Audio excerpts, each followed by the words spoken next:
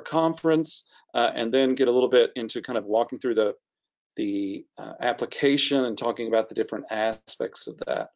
Of course, we try every conference to have a very diverse conference. I always tell those who ask that it's impossible to cover the entire span of singing and every style and all the aspects of singing and teaching singing in one conference. But if you come to 3 conferences or more, surely we try to make sure we kind of cover the waterfront on our profession. And so while one conference may have a little more maybe classical music theater leaning, another may have more mixed in, and other kinds of sessions related to pedagogy or independent studio or collaborative pianists, etc. So we do try to serve as many as we can in each conference in a variety of ways. And that's where you come in as a presenter.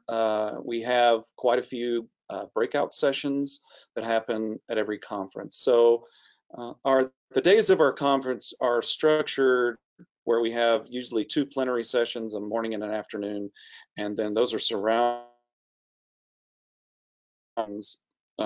with a number of major events in the evening, and also a huge gala banquet the last night, which this time will be very special as we'll be wrapping up our 75th anniversary celebration of NATS. So I'm going to just quickly change my screen. It shows, hopefully you're seeing the web page and the page to the call for presentations. Obviously, we highlight a number of topics every year that those who help organize the conference are particularly encouraging. They're not limiting, we're not limiting those to those topics. Okay, so we are encouraging proposals from those topics. And so we want to have a variety of topics presented. We also want to allow people to, there's Karen, she's joined us. And so we're glad to have you with us, Karen. Thank you. Can you hear me? And so I can hear you. Great. And so we have a variety of sessions. And so we want you to feel free to use your expertise, of course, and bring that to the conference. And so while we list these topics, they're not certainly exclusive. They're just things that sometimes lean into some topics we want to highlight in a particular conference, or also sometimes they're a topic that was minimally covered at the previous conference, and we want to make sure we have more content related to that. So there's some instructions here, and if you click on submit a presentation proposal, of course, it goes to the application page, hopefully. There it goes. No, it didn't go. Oh, yes, there it goes. So you obviously can choose a title, choose a category. If you don't see one of those categories that's obvious, feel free to use the other button and put in a category that you think applies to your session. I encourage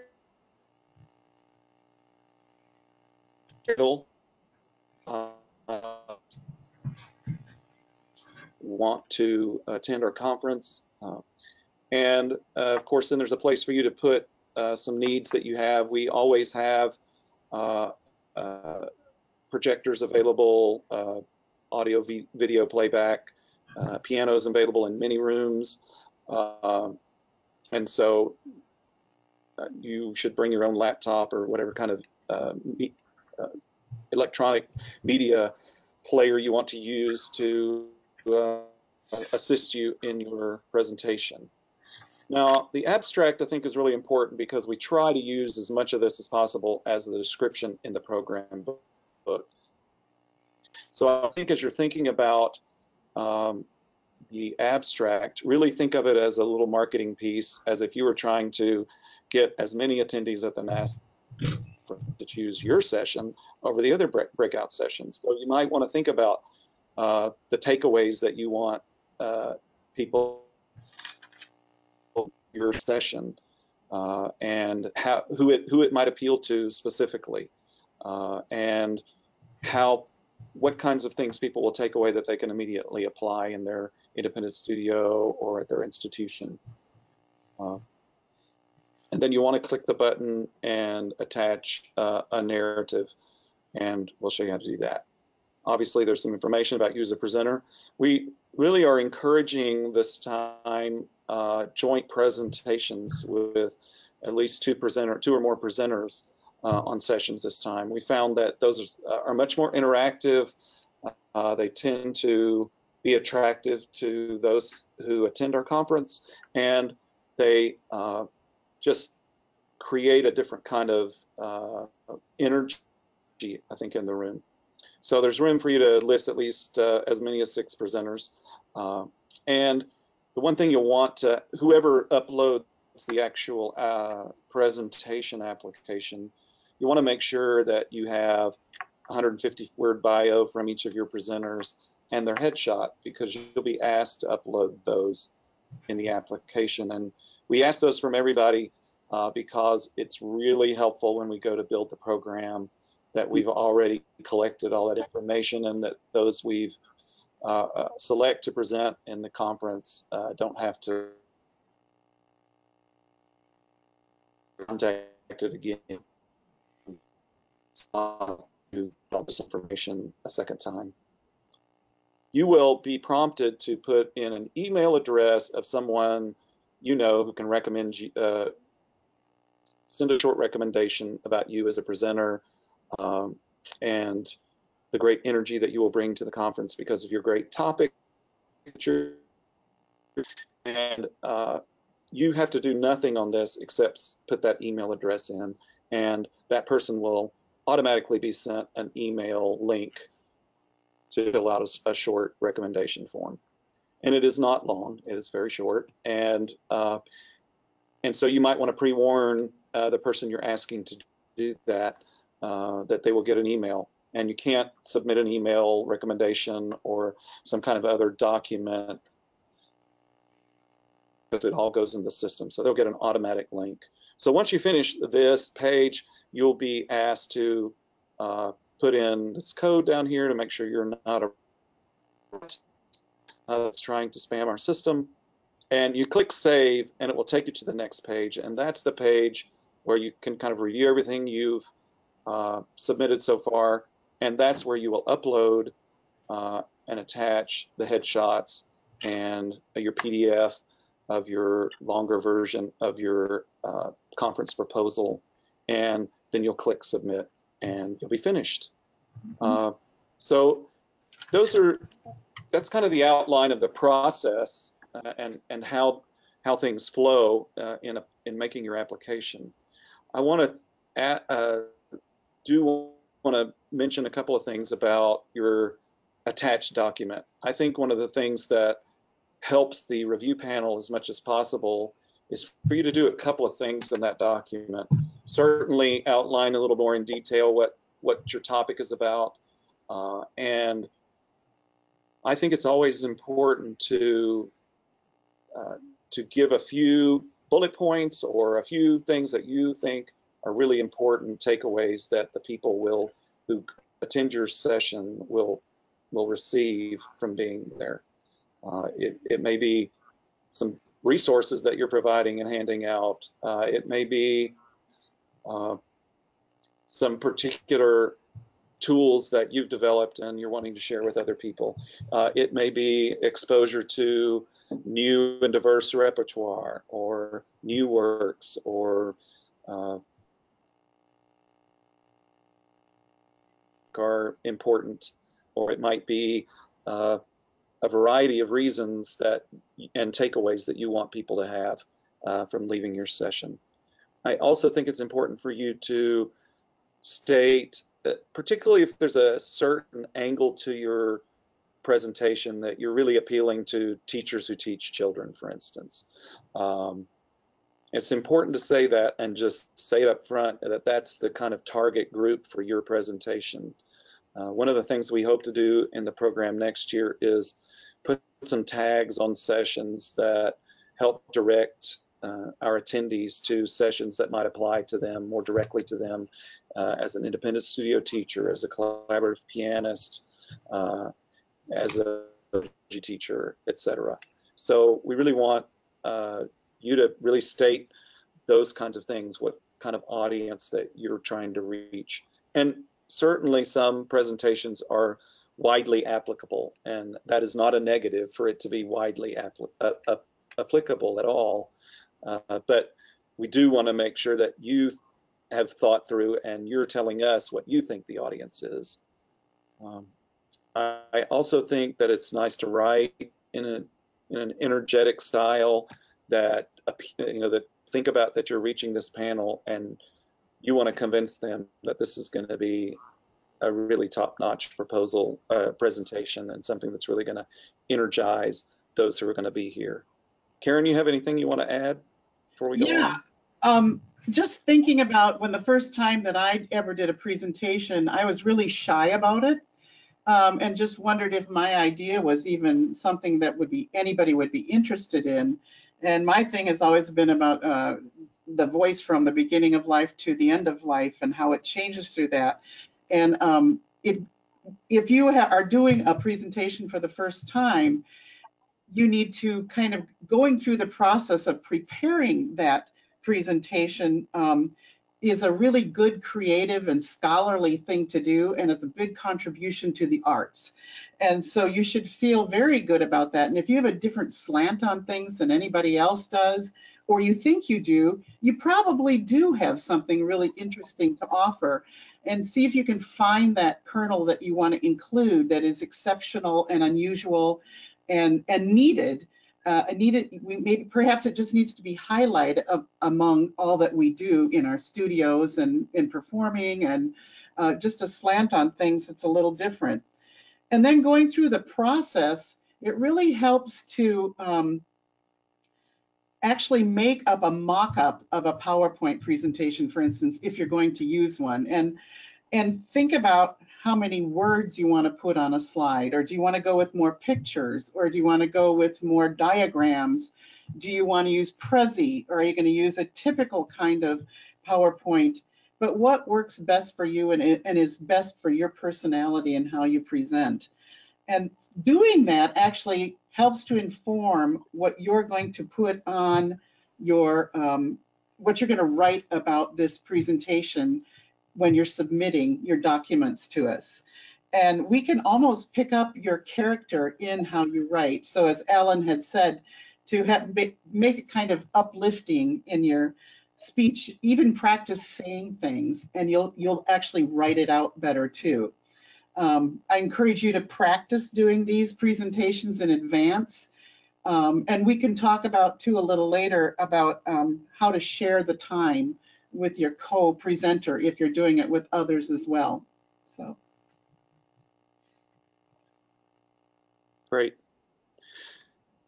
I think you bring up a really important point, and that is what kinds of presentation tools you're going to use. And many of our presenters use a variety of tools and equally effectively, or don't use a PowerPoint at all.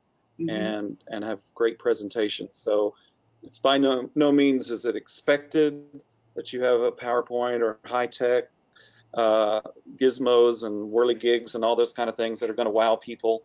Wow them with your expertise and your presentation skills and your charming, energetic personality and the great knowledge that you have and that you really have a passion to share with others.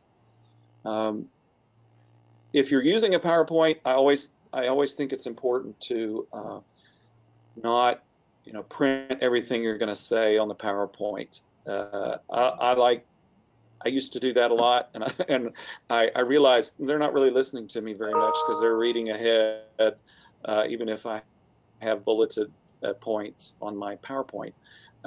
And so you might say in using short words or pictures associated with a word is something that's nice.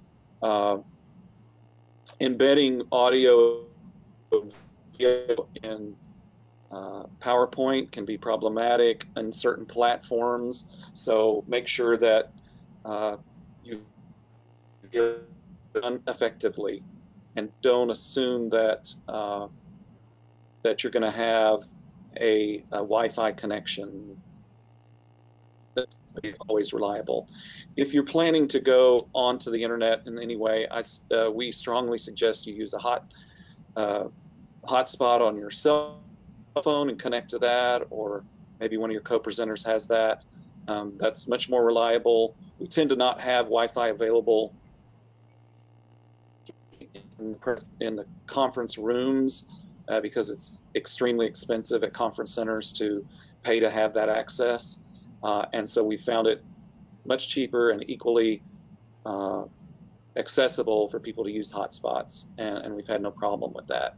So that's just another consideration you're going to want to make as you're thinking about your presentation. I think that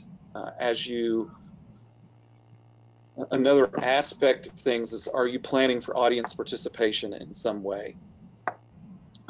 If you are, really think through, if I do a lot of presentations on the use of the straw and SOVT exercises. So, I'm always thinking about, do I have enough straws? Do I have the right sizes? Do I have, how many might I have in my room?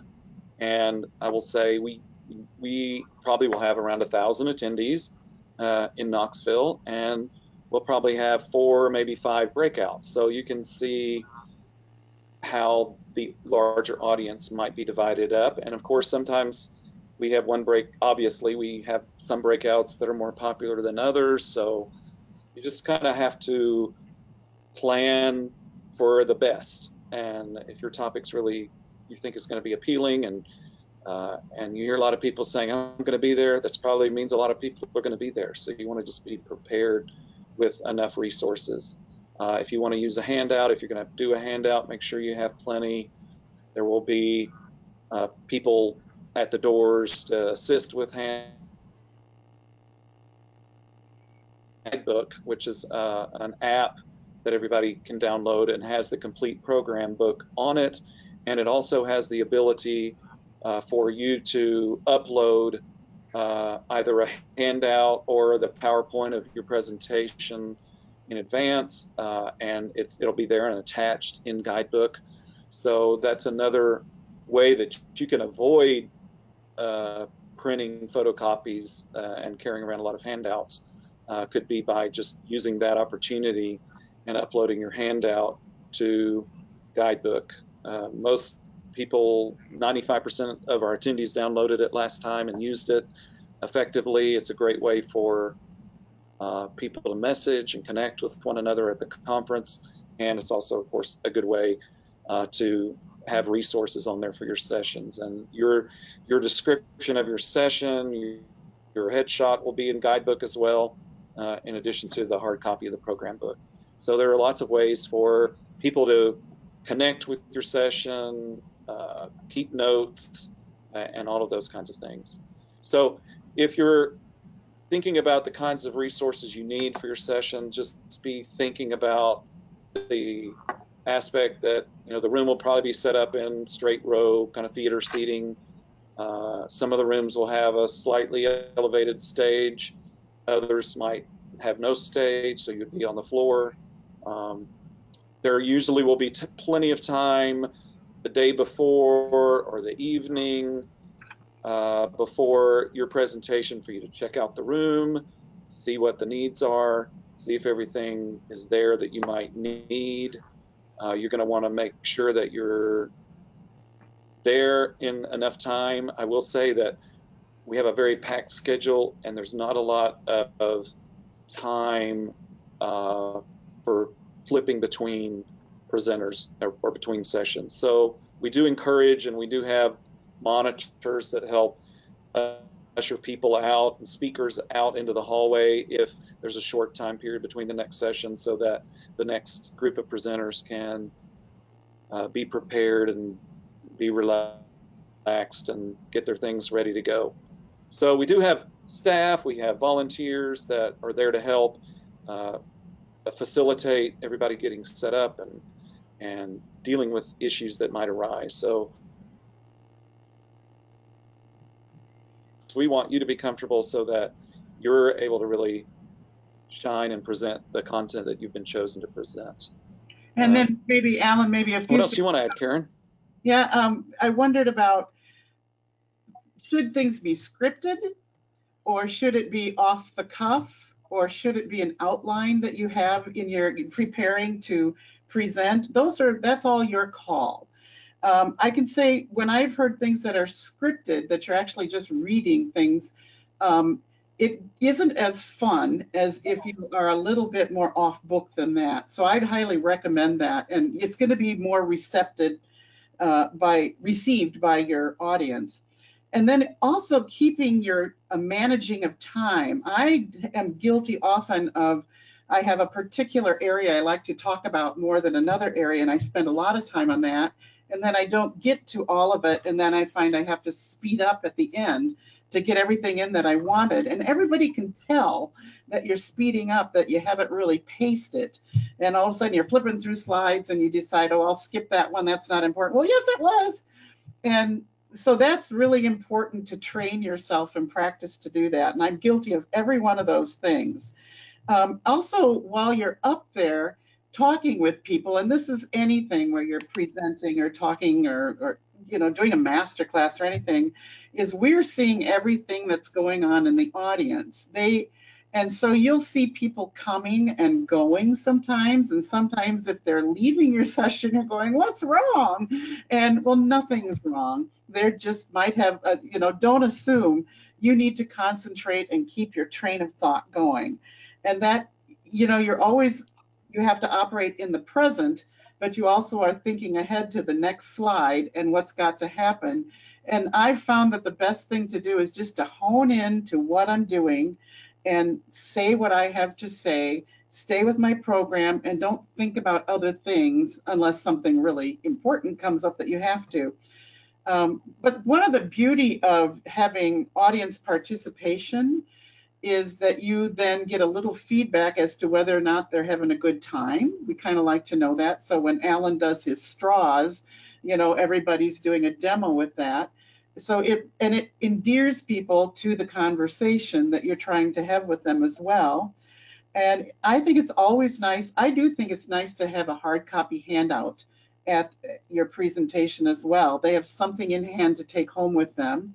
And sometimes people put their, you could provide your information, contact information at the bottom of that if they had some more questions. I've had many people who I've contacted or have contacted me since, and people I have contacted when I've gone, because they said something that really hit home with me, and we have personal relationships as far as our technique in our studios and voice practice and what they've noticed in the adolescent voice, for instance. That was a big one with somebody once. Don't be surprised if people start taking pictures of every slide that you have. That's going to happen, and that's the way it goes. You also might consider the fact that you are using some materials from other authors or other photos and stuff, and at the end it is really nice to have a list of those, citations, for instance, giving credit to all of that.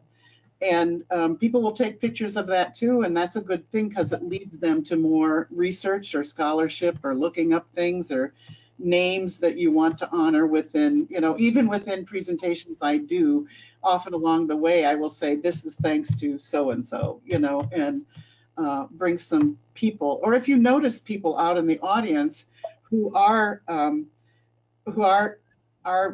people that within your area of expertise, it's kind of personal to just notice that they're there and say something. And it's interesting to you too.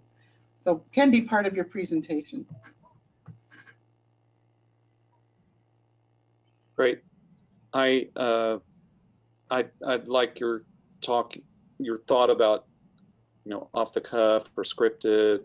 And one thing I would say is, even if it's off the cuff, it's prepared off the cuff. Right. It's like it's like you really have looked through this, and it's great if it seems to the audience like you're just talking and it's just coming out very naturally. Also, I think those are great points about, people are going to be getting up and leaving or coming in the middle. That just happens. We've all been to conferences and we've seen that happen. It's one thing to be in the audience and that happen. It's totally another thing for you to be the presenter and you're immediately judging, oh, they didn't like it, or oh, oh, there's so and so coming in the door. That's my long lost friend I haven't seen in 10 years. And so another thing, there's some things that you mentioned that can get people off track, and that was great. Another thing that can get people off track is asking the audience for questions in the middle of your presentation. And if you do that, it's certainly your option to do that whenever you want to, but you want to be really careful that you've allowed the right amount of time for that, and that you move on when that time is gone, because there will be people that will suck a lot of time out of you who want to ask a question. And we've all been to presentations where people don't really want to ask questions. They just want to volunteer all the knowledge they know about your topic, and use a question format as a way for them to kind of add some things. So you want to be careful about how and when you seek audience input. It's always great to have that input, and a great way to kind of defer questions that are long to answer, or especially if it's something you're planning to cover later in your presentation, is just simply to say, if you'll hold on a minute, I'm going to cover that, and then if I haven't covered it adequately, then feel free to ask me a question toward the end. Those kinds of things, and do leave time for questions if that's the kind of presentation. Yeah, Karen. One more thing about if you're doing a presentation with someone, sharing the time is not easy, and always I will accidentally talk too long, or and so managing the time and limiting what you're going to say is very important, because probably you have a lot you want to say and you have a limited amount of time. And if in sharing presentations with someone, which is a really good idea, I do it often. And for instance, one reason I like to do that is I want to learn everything they know. And by doing a presentation with them, I get to know them, and I get to understand their perspective of things and share in that in a nice, close, personal way as we're getting everything ready to go. Have long conversations on the phone, do mock-ups on Skype or something like that. But you have to divide up the time right, and you have to very carefully figure out who's when, and have some good segues from one person to the others. In some cases, I've done it where we've gone, you have this amount of time, and then it's them, and then it's them. In another, it was like I did the first half and they did the second half, and we both answered questions at the end. And just speaking to Alan's thing about, are there any questions? Actually, that's one of my least favorite topics, least favorite aspects of doing a presentation, because what if there aren't any, and people are not real comfortable asking questions. But I have had people in the middle raise their hand, and that there is the art of actually honing in on some of those questions if they're really good, but also the art of very politely saying that somehow we have to move on. Then one other thing I wanted to speak to is the awkwardness of those of us who are mediocre with electronics. And if you are mediocre with electronics, either have the other person do them, which I often do, if you're doing a paired up presentation, or figure it out, learn it, and know what every possibility is of things not working out. You know, bring your thumb drive along, bring your laptop, make sure they have one. What if it doesn't work? All of these things have and will happen to people. Have hard copies somewhere of your presentation in case you have to just look at that up there instead of at your computer. You know, how are you going to look at what you're talking about if somebody else needs to use your computer and help you with your electronics?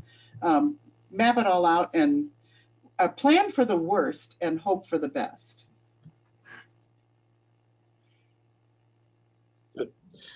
I've got one other topic to talk about, and then we're going to take some questions. So if you want to write in a question or click on the raise your hand, then Paul is going to be ready to open up some channels so that we can answer some questions and have some dialogue.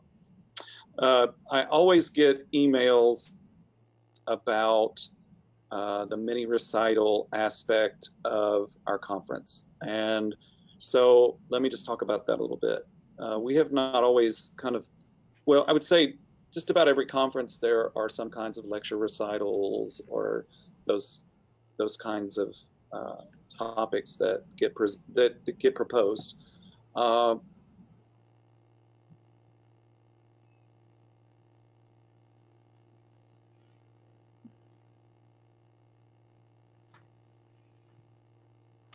They've been a 60-minute or so session, and we've had 3 presenters do about 15-minute mini recital or a mini lecture recital if they had some aspects they wanted to talk about a particular composer, genre, less performed works for specific applications, humorous works, etc. So I would think about, if you're thinking about that and you're interested in that, it's better, actually, I found, and it's more, there's more energy in this mini recital format than one person having an hour-long lecture recital type format. We may end up with one or two of those if they rise to the top. And what happens with your presentation proposals is that they all go into our system. We have a committee that reviews them all. They rank all the sessions, and then we look at the rankings and we begin to slot in the highest ranked presentations into the overall grid of the conference and make everything work, make sure we have enough coverage and variety of topics, and we're reaching as broad an audience as possible. So that's kind of the process that will happen. The June 1st is the deadline, and our last few conferences, we have been able to let everybody know by early August if they've been chosen and selected, and then we get those confirmations out. And once we get those confirmed from all the presenters, then we send out the notice to everyone who wasn't selected, because sometimes we do have circumstances that change with selected presenters, and for some reason or another, they are not able to accept our invitation. So we want to make sure we've kind of accepted all those. We do usually accept a few alternates in case something happens in the meantime and someone is unable to come because it is 10 months later that the actual conference happens. But all of that will begin to happen in August, and then in October is when we actually open up the website for registration for the conference for the next summer. And so we spend that time from August to October getting all the media ready and all the schedules ready and all those kinds of things ready for the website to launch, and us to really roll out all the speakers and all those kinds of things. And we'll be calling on all those who are selected to speak to help us promote the conference and post that you're going to be a presenter on social media and other channels, so that we're going to have a great crowd there. Paul, do we have some questions from individuals? Doria Cook. Hey, Alan and Karen, I have a question for you. This kind of touches upon what you had said. A proposal to lecture and perform, but still looking for a pianist. Do I need to have the pianist specified on my conference proposal? And does this pianist count as a second presenter on the proposal? I would lecture, perform, and then have Q&A with the audience. The pianist would be my collaborator on the performance section, but I would be the lecturer. Thanks. I think you should include them as a presenter. That's a great question. You would certainly want to list. Mm-hmm. You would want to list them as a presenter and make sure their bio and their headshot is included as a participator in that. If you're don't have that person 100% secure,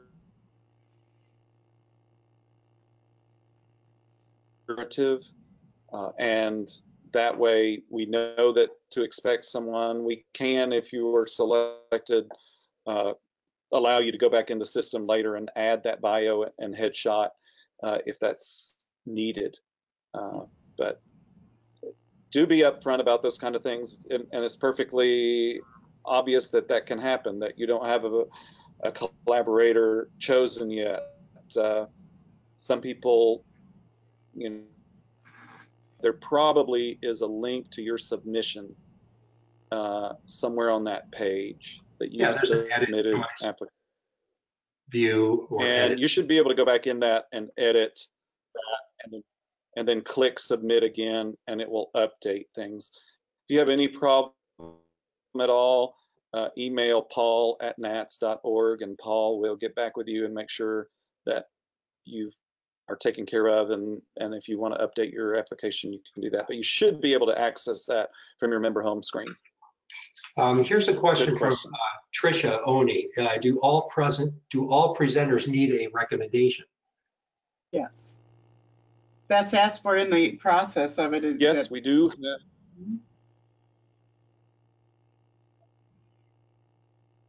Sorry. That's showed in it's showed in the process on the sheet. You'll see a place where it asks for a recommendation from one person, and one letter of recommendation from a NATS member in good standing supporting your specific session proposal is required. And it must be solicited and submitted electronically through the application system. You will be asked to provide the name and email address of the individual providing the reference on page 2 of the form. I'm going to combine a few questions. A few people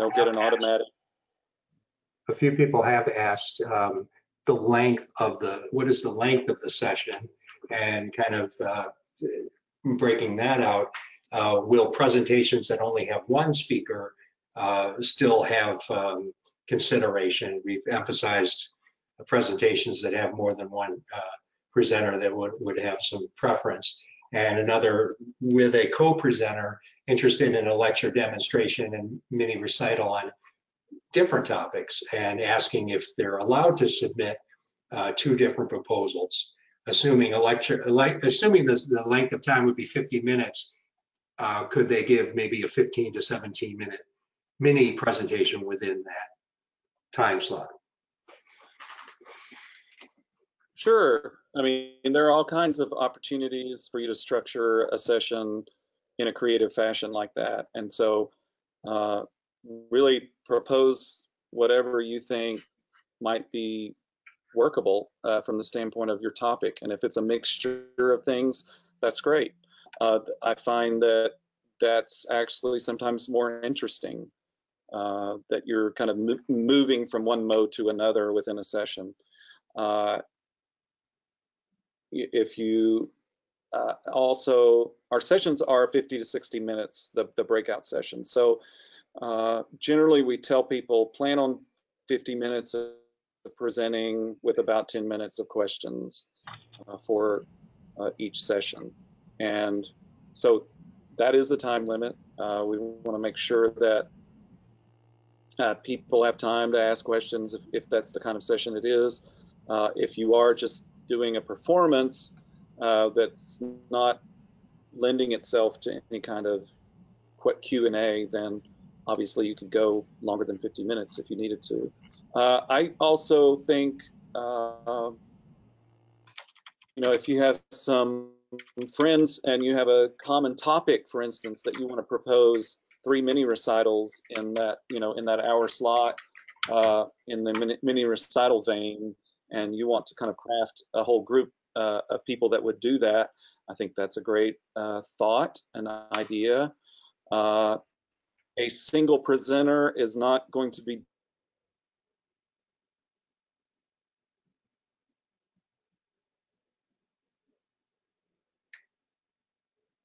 so we will accept single presenter proposals for sure, and they will get equal consideration. Yeah. And I want to answered all the recommend questions. too that I would prepare for a 50-minute presentation because you will always end up starting a little late or going a little longer. So as far as preparing, well, then I'm going to prepare right up to the 60-minute limit. No, you're much wiser to we always get longer winded than we think we're going to, or it always takes a little longer to, if you're with somebody else and you're doing performing, for instance, and you've got 3 performers, there is time in between that it takes to do that stuff. So just as we tell our students in preparing recitals and they want to do every song they've ever learned, you're better off to go with shorter amount of time, real quality, and allow for the on and off and the ebb and flow of what happens at presentations. Here's a question from Lori Sonnenberg. How appropriate is it to present on material and topics from the clinical voice perspective, as long as that's related to the student and teacher experience in the voice studio? Is that well received? I'm a full-time voice SLP and singing voice specialist. Absolutely, we want those kinds of things. It's very important that we understand, and I know Lori is a wonderful speech therapist and works with singers and a fine singer herself, and I have heard her present. And all of the people doing this kind of work are members of our organization and important members of our organization. So please, absolutely, those things are welcome. A question from Dan Mitten regarding the narratives that we asked for. Where can we see a few examples of the narratives you asked for in your proposals? I have an outline ready, but I feel like a narrative means something more scripted. Would love to see, look at a couple more examples of successful proposals, if possible. I'll see if I can find a couple and post them on the site. But I will say, and I'm happy to, if I have time and you send me a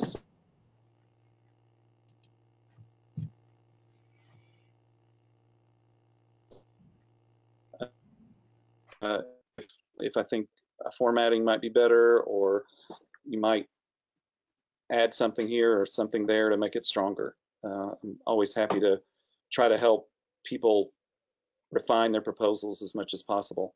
However, I doubt I will be able to do that on May 31st at midnight or June 1st at midnight. So better, if you want me to do it, better send it a little earlier than that. I've got a hand raised from Rosemary Vanderhooft. And Rosemary, I can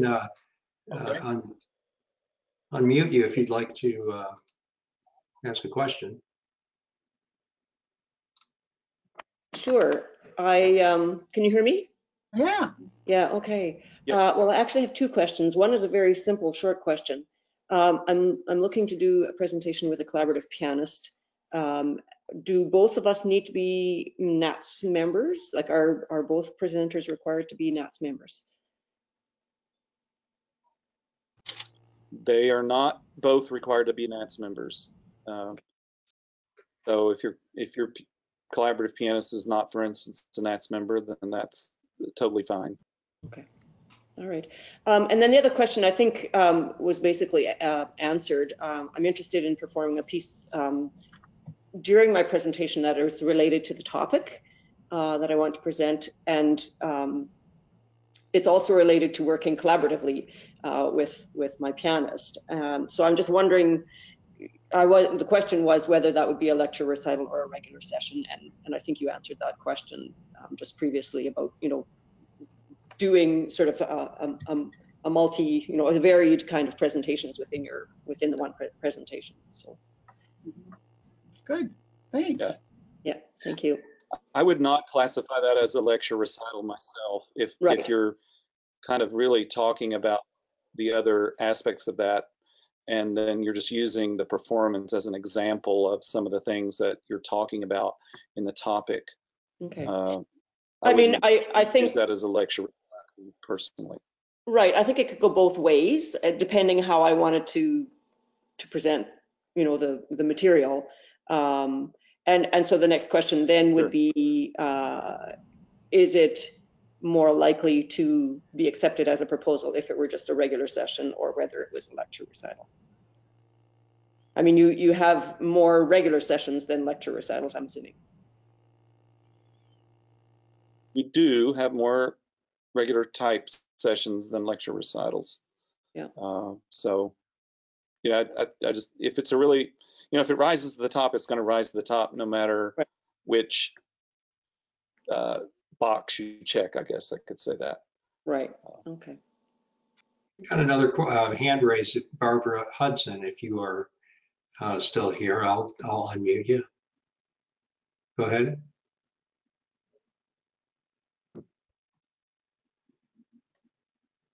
Barbara, are you there?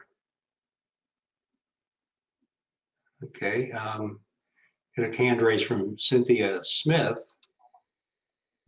Hello, can you hear me? Yep. Hi, Cynthia. Okay, my question is, I'm interested in doing something with a harpist. We've collaborated previously and actually commissioned 3 different works, 2 of which were from Indian composers. And I was wondering what would be a good way to frame that. We would like to perform them. There are only 3 of them, but also discuss how you collaborate as a singer with non-pianists. Okay. And how long are these pieces? It's a total of probably 20 minutes. Those are, I mean, that's a great topic, I think, and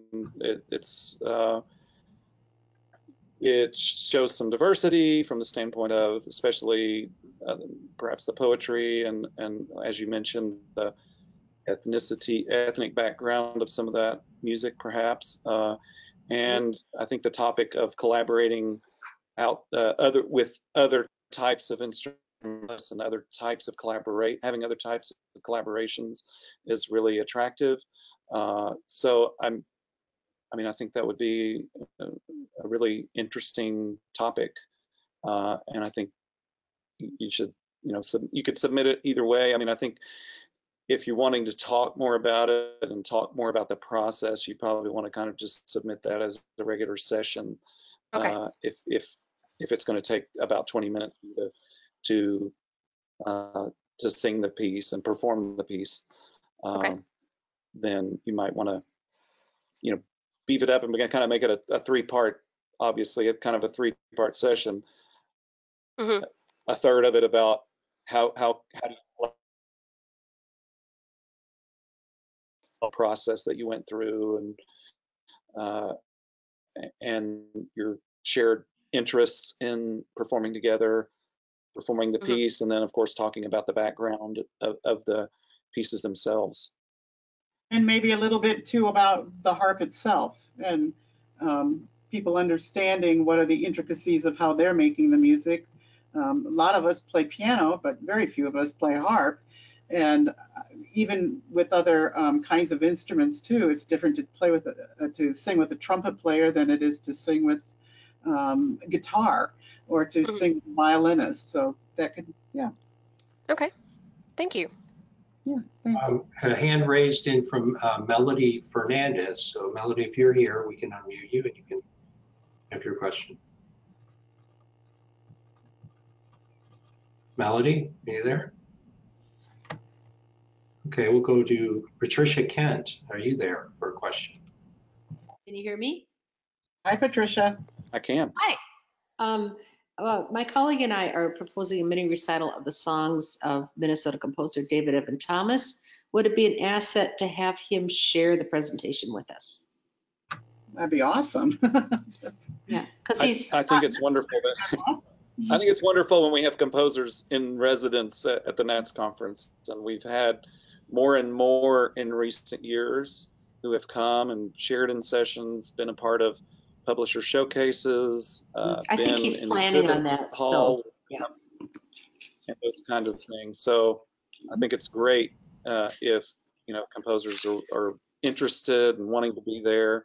I think every composer that's come that I know of has really found the NATS audience to be a great audience to be in front of, and almost all of them have ended up with future collaborations by the end of the conference through conversations they've had with people who are in the conference. So it's just a really I think exciting energy to have those Great. kind of conversations happening. Thank you. There's a question from Robin Fry Manel. Robin, would you like to ask a question? Hi, Karen and Alan. Alan, you previously talked about, you answered the question about single presenters as opposed to multiple presenters, but at least on my system, you completely cut out and went completely still, and I didn't hear any of the answer. So I'm wondering if you would please repeat it. We certainly do not discriminate against single speaker presentations. They are equally weighted in consideration. So, bring it on. We're glad to have all kinds of presenters. Or multiples. Those of us who have been, exactly. Thank you. Sorry, it froze up on you.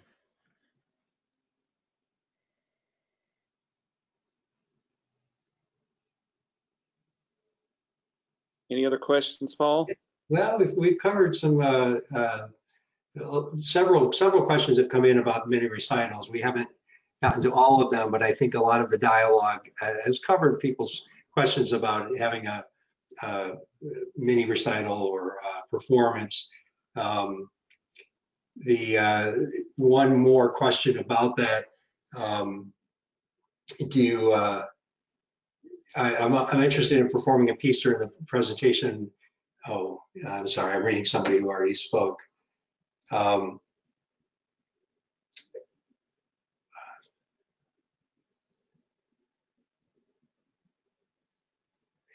If I present a mini recital on newly composed music, does there need to be a lecture component?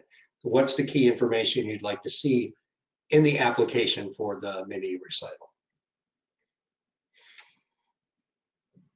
I think that if you really just want to perform for 15 minutes and that's what you want to do, I think that's certainly fine. I would say you're going to be more successful in the application process with that if it is something truly unique.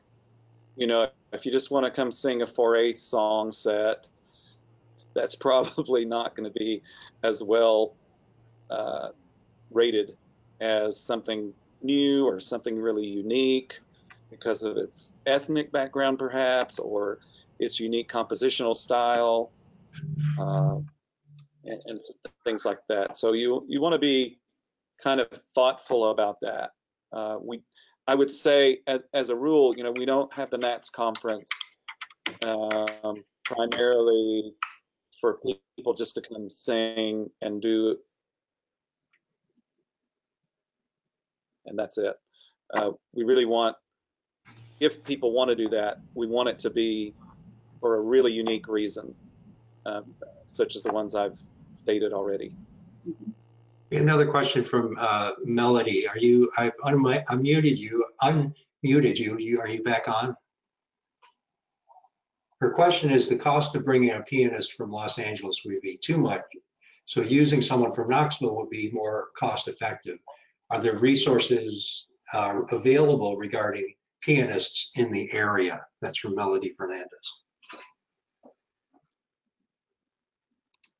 If you want to state that in your proposal, that's totally fine that you're interested in using a collaborative pianist that's from the area to save on cost. That's totally okay. And if your session is selected, certainly we would put you in contact with a number of people. We will have a collaborative pianist coordinator on the committee, and they will be charged with kind of working out some of these collaborations and these needs for collaborative pianists. So that will be an opportunity if it presents itself. Yeah, I think that covers it. Here's an interesting one from Rosemary. Have we ever had a singer/visual artist collaborative presentation?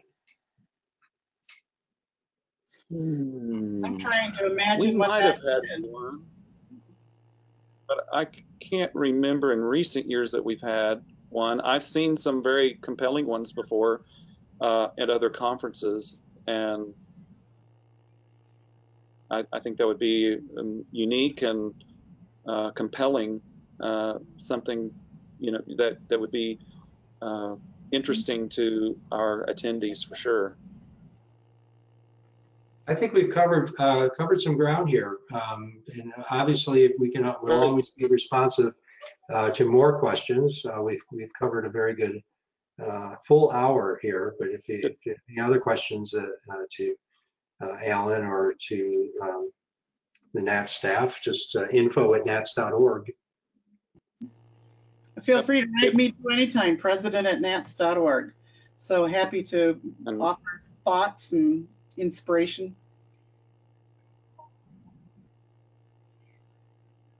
And if you want to write Alan, that's really easy. Wrap it up. You can email me at alan@nats.org even your specific questions that you can. And so you have a couple of weeks to proposals and get them in, and I hope that this webinar has kind of stirred some creative juices about how you can refine your proposal and send in a great proposal that makes it easy for the committee to say, oh, we must have this presentation. It's so much more enjoyable one's proposals that I think, oh, it's just the greatest thing, than to read somebody who just sent in a paragraph and said, well, I would like to come talk X, and here's my background, and that's it. And that's all you get. And we do get ones like that from time to time. So I think we've, over the last few conferences, really refined the process and encouraged people to be complete and give us as much information as you can about this topic and why it's important, and how it's either served you as an artist or improved your work as a teacher, improved your work with students, improved their ability to progress in developing their artistry and their talent. There's just so much for us to talk about at the NATS conference, and so many wonderful topics that we can cover, and we really want to have a wonderful diversity of topics and diversity of literature presented, diversity in all aspects and ways, and that's what makes a NATS conference so exciting. And we do have some great plans. We're finalizing some of our major presenters and our major recitalists, and those are going to be announced over the summer.